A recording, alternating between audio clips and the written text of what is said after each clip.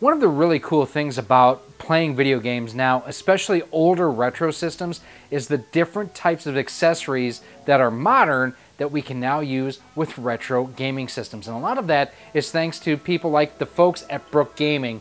They have their Wingman Converter SD that I have in my hand here. And what this does is it allows you to go ahead and use modern video game controllers like an Xbox or a PlayStation controller with retro video game systems. In this instance, this is for the Dreamcast and the Saturn. Now they are at it once again with the Wingman Converter designed for the PlayStation 2, and the PlayStation Classic. And that is what we are going to look at here today. We're going to throw it on the bench, we're going to see how it fits in the systems, and we are going to do some testing with it. Hey everyone, Gary here with Rock Solid Productions. Thanks for stopping by and checking out what we have here today. I really do appreciate it. What I want to know here from you today is between the original PlayStation and the PlayStation 2, which was your favorite? The PlayStation, sure, it was a lot of fun. It was a great system, but man, it doesn't get much better for me than the PlayStation 2. Let's go ahead, let's take a closer look. All right, so here on the bench you can see the Wingman Converter. This is a very small overall box on here. It is designed for, again, the PlayStation 2. It has on here PS2, PlayStation, PlayStation Classic, and shows specifically the controllers that it'll work with. PlayStation 5, PS4, PS3, Xbox Elite 1 and 2, Xbox Series S and X, the 360, the X1, and the Switch Pro controller. Again, has that same basic sort of text on that side. Walks you through on the back that it does have a wired and a wireless option on here, which is pretty stinking cool. And it looks like there's a QR code down here if you need more product info. So, like I mentioned, super teeny tiny box. Let's see how it comes out of the box. Now, I have been critical of Brook in the past, and we've talked about this, the fact that they have tended to not use or not include instruction manuals. The adapter itself actually does have some heft to it. That's good to feel. I thought that might have been a display or something. It's a sticker. On the back here, Wingman PS2 has the model number FCC identification, and we will test fit that in the system in a moment. Inside the little cardboard box, let's see what we have in here. Probably some, well, we already saw the Brook stickers, so we got some of those, and that's it. So what we're going to do here is I'm going to scan this QR code and see if it gives us a set of instructions, because it's not too much to ask for an instruction slip sheet. It just isn't. All right, so we're going to bring in our cell phone here, launch our camera, show options, open in browser, and here it has the Wingman cross-platform. So new generation controllers enjoy classic PlayStation world. Okay, as a video, unboxing. Yep, that's what we needed. Just include this, guys, come on. All right, so shows you the LED connections. Notice this supports most brand of controllers and fighting boards on the market, increasing the number of supported accessories. Firmware will be updated irregularly. Each converter is for one controller at a time. Turbo and remap function can only be set in gamepad mode, cannot be set in fighting mode board. If the controller does not work due to insufficient power, please connect the micro USB port to a 5-volt 1-amp charger. Step 1, connect to your console, connect to your wired controller, and connecting to wireless controller. Connecting the controller to Wingman PS2 using a USB cable for the first time. Remove the USB cable after the blue indicator is on. Remember, press the PS or home button to start the connection. Okay. On the Xbox 360, to use a 360 controller, insert the receiver to the PS2's USB port. The blue indicator means that they are connected. So it walks you through the different sorts of compatibility that we have here. Turbo function settings, turbo frequency. You can remap the buttons, you can clear the turbo, clearing remap functions, switch the input mode, so it looks like you can do PS Classic switch to PC mode, so you can go to an X input or X input to PlayStation Classic mode. How do you connect it to the PlayStation Classic? That's what I want to know. So it doesn't indicate how you connect to the PlayStation Classic, which is interesting. So what I'm wondering is if you connect from the micro USB port here into the front of the console, and basically this just hangs out. That's kind of what I'm assuming. I wish I didn't have to assume that and that it was just in the manual, but that's what we have to do.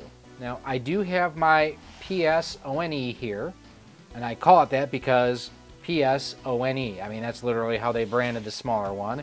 My little 3D printed stand there. I want to check the fit. Not a death grip. I mean, it feels decent. Now, one thing I will say is looking on the bottom here, because of the way this is kind of curved, you have a little bit more of a gap between the dongle and the system itself, but I don't feel like that's going to inhibit or cause any other issues with connectivity. So what we're going to do, we're going to actually hook this system up to our RetroTank 5X, and we're going to see how this looks. So I have to say, overall, the pairing process pretty easy. All that I did is I connected the USB-C cable to the USB port on the adapter itself, and then connected the controller to it. And the first controller we are testing an Xbox controller.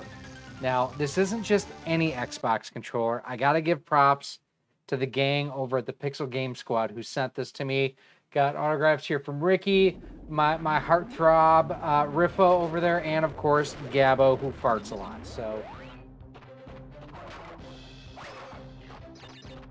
So far so good for both button presses and the analog stick.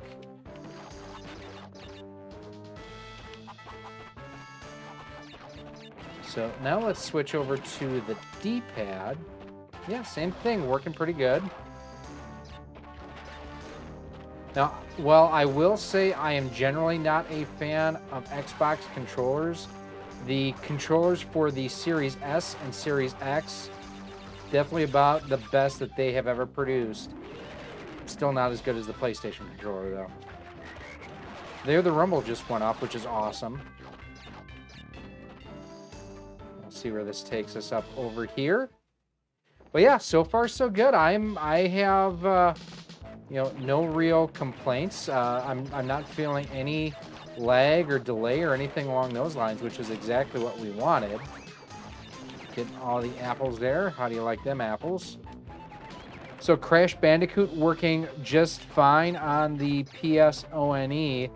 We're next going to fire up a game that the predecessors were some of the best ever on the NES, but this one, not so good. We're talking about Blaster Master. So up next, we're sticking with the PlayStation 1. This is Blaster Master. We have switched to our DualShock 4 that we have, you check it out here. We've actually installed some custom lights on. I will have that link for you right up there if you want to check out that video. So we are going to go ahead and dive into some Blaster Master. Now, the pairing process, exactly the same. Connected the USB cable initially, it worked, and then hit the home button to go ahead and start playing. Now, in here, the options button is reading as the start button.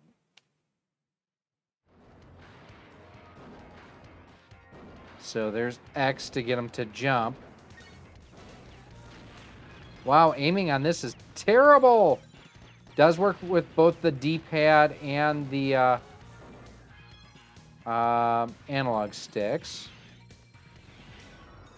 Okay, I had heard this game was terrible, and I don't disagree. The play control is garbage. Wow. That is not anything to do with the adapter from Brook. It's just a bad game. We're not going to spend a whole lot of time with Blaster Master, which it's too bad because the NES game was so good. Got him. I mean, overall, this is controlling as well as I think possible. It's just not a great game to begin with. And part of it is the original was, quite frankly, a masterpiece. All right, overall, I would say pretty decent on the PlayStation. Let's now move a generation forward to the PlayStation 2.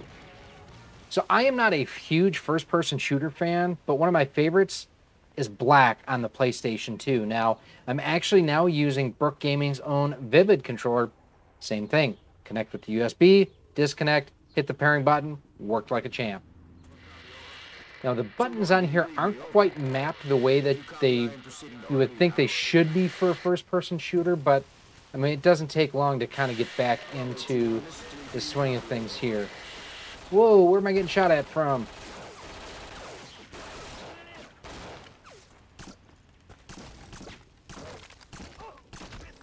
Ooh, got him in the junk.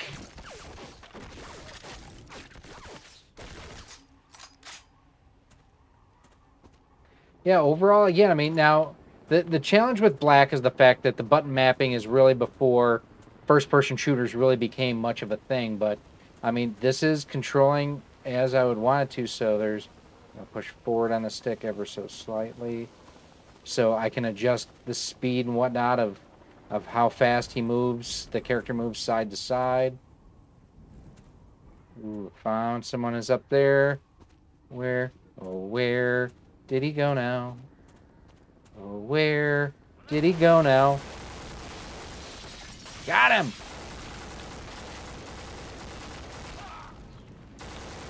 You are so beyond dead and you kept coming back for more.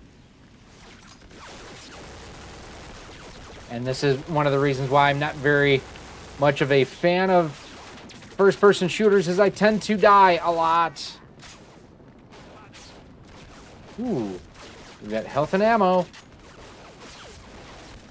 So up next, this is Ratchet & Clank Size Matters. And what I love about this game is the fact that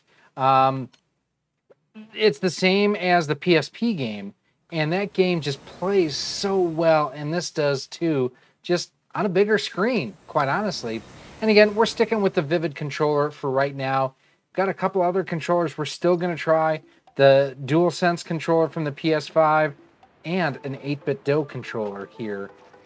Now, one thing, again, these earlier Ratchet & Clank games do not control the same as the newer ones, so it's actually using the, in this case, the A button to fire versus the trigger buttons, which, again, it's one of those things that as gameplay went along, you know, we learned and developers learned what makes for better and more precise gameplay, and, you know, this is something that I probably could remap.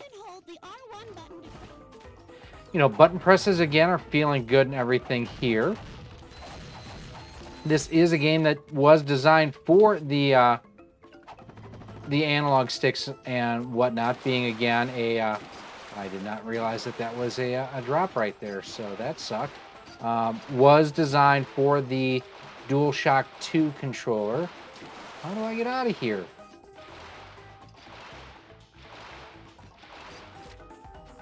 You know, definitely playing good for what it is, again, considering how old the game is and the control scheme that this had from back in the day.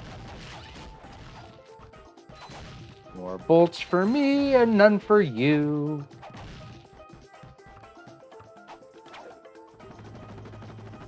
So here we have Auto Bleem running on our PlayStation Classic. We are still using the Brook Gaming Vivid. One of the things I want to do is I actually want to go to Ridge Racer, because out of the box, you have to use the D-pad. You can't use the analog stick. But I want to see if it's something that I can use the analog sticks now through Auto Bleem. The analog trigger's not working. But the analog stick is an analog trigger, I mean shoulder buttons.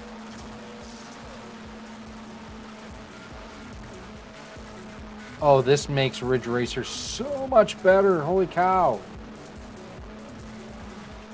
It's like actually drivable as I hit the wall. Oh, this is so much better than using the D-pad. Not even funny. Oh, it's much more consistent. This is wonderful.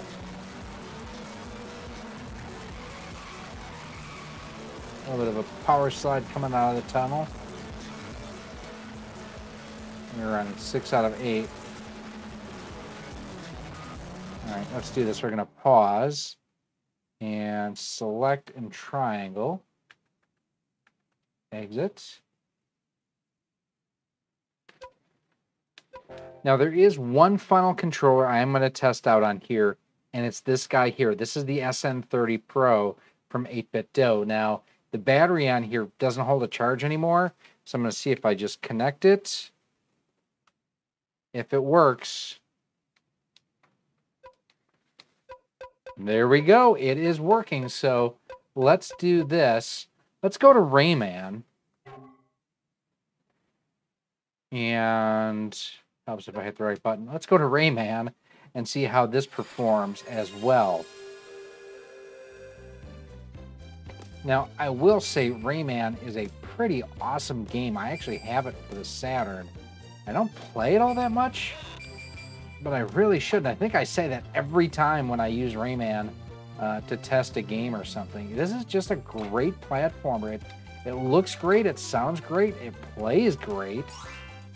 This is just a great 2D platformer from an era when, you know, everyone was starting to get into 3D.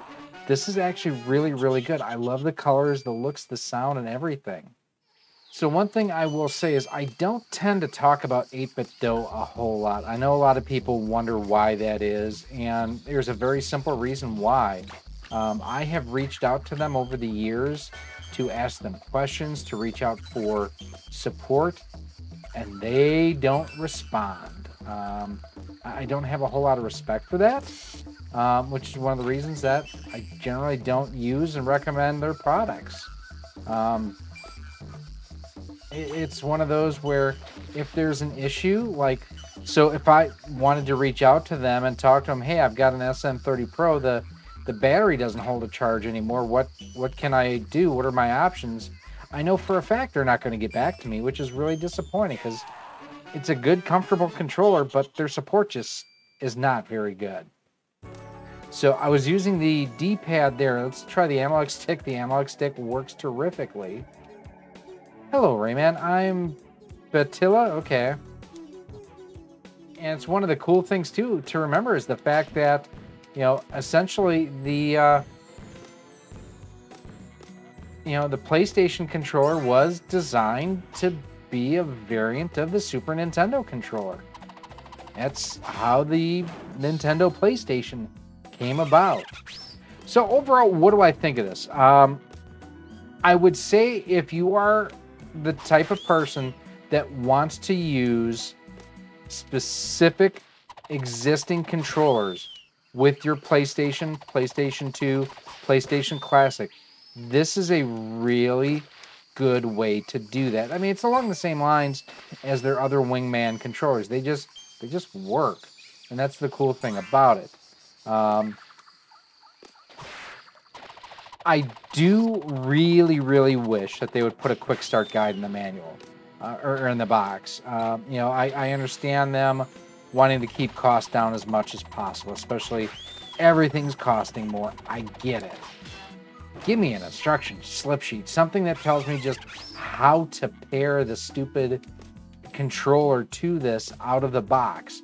Help me with the basic functionality. Don't force me to have to go to a website just for the initial setup. That, to me, screams cheap. And I understand cost cutting, but there's cost cutting and then there's doing a disservice for your customers. And that's where I quite honestly think it's a disservice the way that they're, you know, just not putting manuals in with their products anymore. I'm not a fan of that. The pairing process overall does work fairly well. And I would say that, you know, the compatibility with different devices is very good. Some people may be wondering, you know, this versus like the Retro Fighters Defender. So how I would look at it is if you absolutely want to use your PlayStation 4, PlayStation 5, or your Xbox controller with your PS1, PS2, or PS Classic, then, you know, the the Wingman is the way to go. If you don't care or you don't have one of those to be able to, basically utilize, then the Defender may be a better way for you to go. I will say one huge advantage of this over the Defender is the Defender's D-pad, as we covered in that video, definitely not a strong suit. Whereas with this, you can use whatever controller you want, and like the 8-bit Do controller, the D-pad, very, very, very good. The Brook Gaming Vivid controller D-pad, again, very good. But it's one of those things where you have options basically at this point. So let's go ahead. It's time for some final thoughts. So there you have it, our look at the Wingman converter from Brook Gaming, designed for the PlayStation, PS2, and the PlayStation Classic. Overall, like I mentioned, pretty decent piece of tech. Throw a manual in here, throw a slip sheet in here. Walk me through at least how to pair my controllers to this dongle. Leave all the other information on the website. I'm okay with that. Give me the basics on the box or in a quick start guide. It's one of my kind of gripes that Brook has been doing lately. Now, I mean, it's pretty cool though that it does work with so many different controllers. I mean, it works with their own Vivid controller for the Switch. It worked with the SM30 Pro from 8-bit Do. It worked with the PS4 controller. It worked with the Xbox Series S and X controller. It really does have a lot of different devices that it is compatible with. And like I mentioned, for those looking for something where they can use their existing controllers on their system, this is awesome. Now, if you want to have a brand new controller and everything, that's where something like the Defender from Retro Fighters comes in.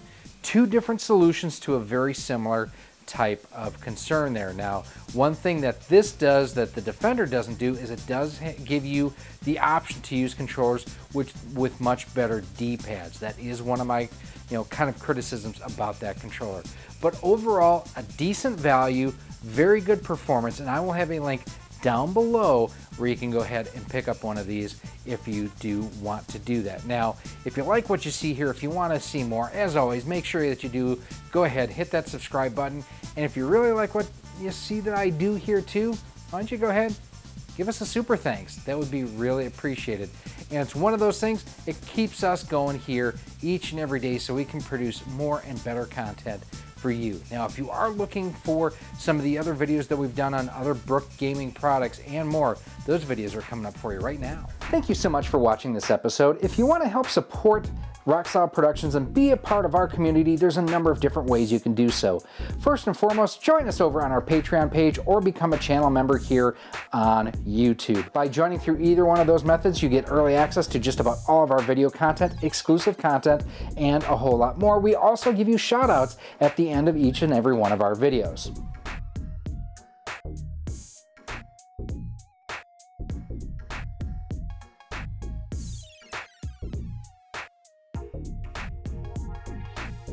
You can also pick up some awesome Rocksolid Productions swag. We've got t-shirts, sweatshirts, hoodies, and more available through our Teespring store on screen right now too. You can also pick up some of our awesome 3D printed cartridge stands, Amiibo holders, Nintendo DS holders, and more by visiting our 3D printer store on screen right now as well.